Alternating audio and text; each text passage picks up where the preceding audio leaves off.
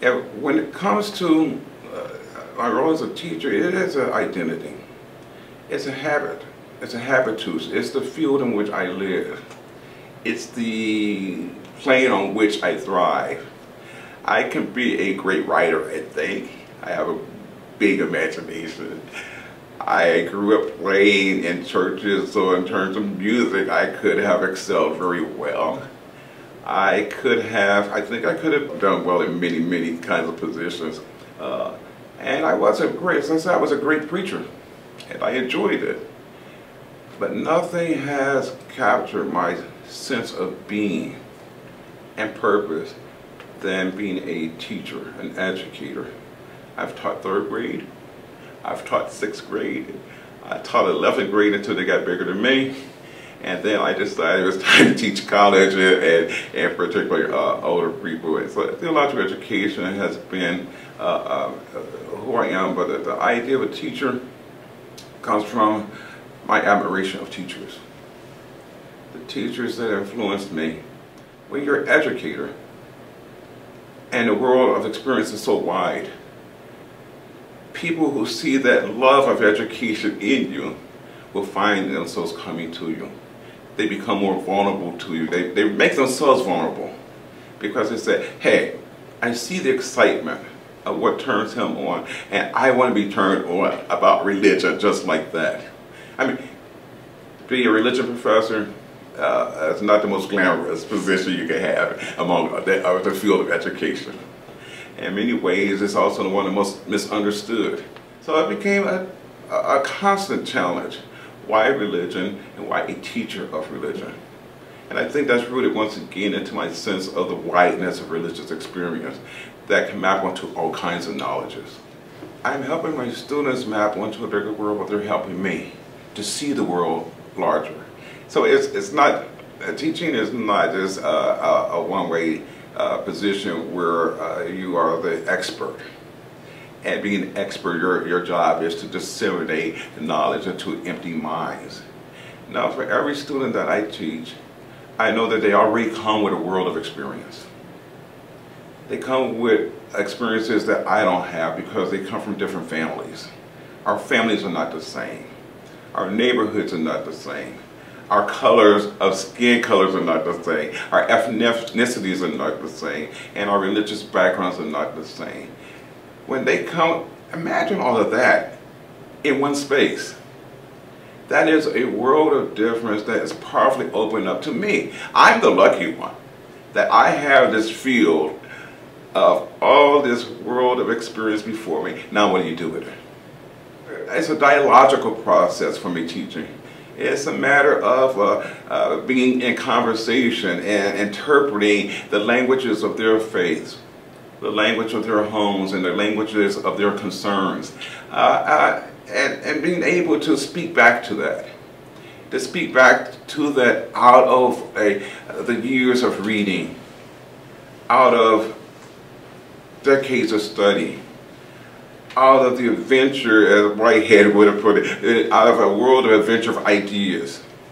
Ideas that my students may not have been exposed to, but I have it.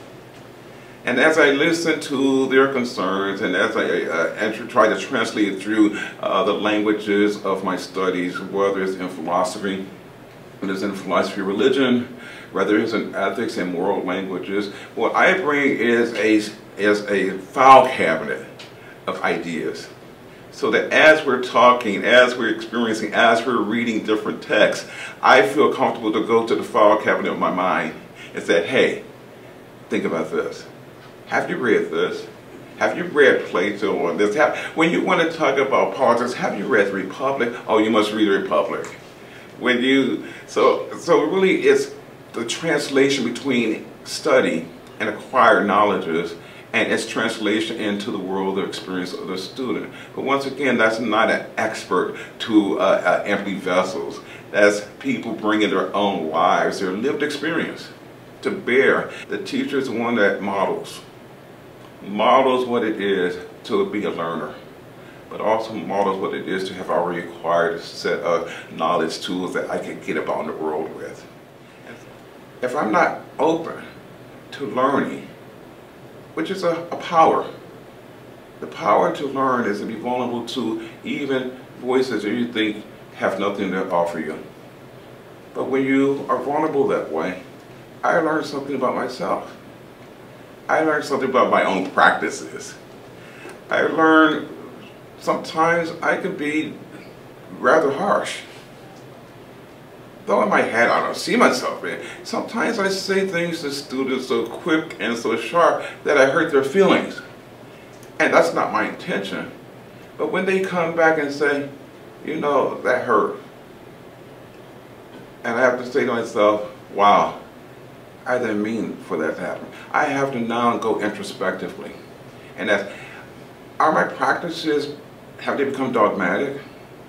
If I assumed a mass of power over my students that I enjoy and ought not to, it's because when the teacher is learning, herself is learning, it's the question of introspection. Reassessment of one's own tools and one's own habits and one's own practices is what I think keeps teaching alive, what makes it a happy task. I see it on the face. It's not because a student has repeated something I've given or that an exam comes back perfect as an A. Sometimes it's in the changed disposition. I would say most times it's in the changed disposition that this idea really stuck, and made a change. In other words, what I've learned and what I've acquired, and when the student says, Dr. Anderson, I took your course 10 years ago, and I want you to know that little metaphor you told, that story you told in your class, I tell to my students all the time, I tell in church all the time. And I want to know for now, what was it about that story, that metaphor, that particular idea, or that particular day that struck them in such a way that they said, wow, that was life-changing. You don't know, and one of the difficult part of teaching, you don't get immediate gratification. But as the time passes, as you meet students you encounter, it is amazing the things they remember from a simple class, from one class encounter. That's where I know I've done something right.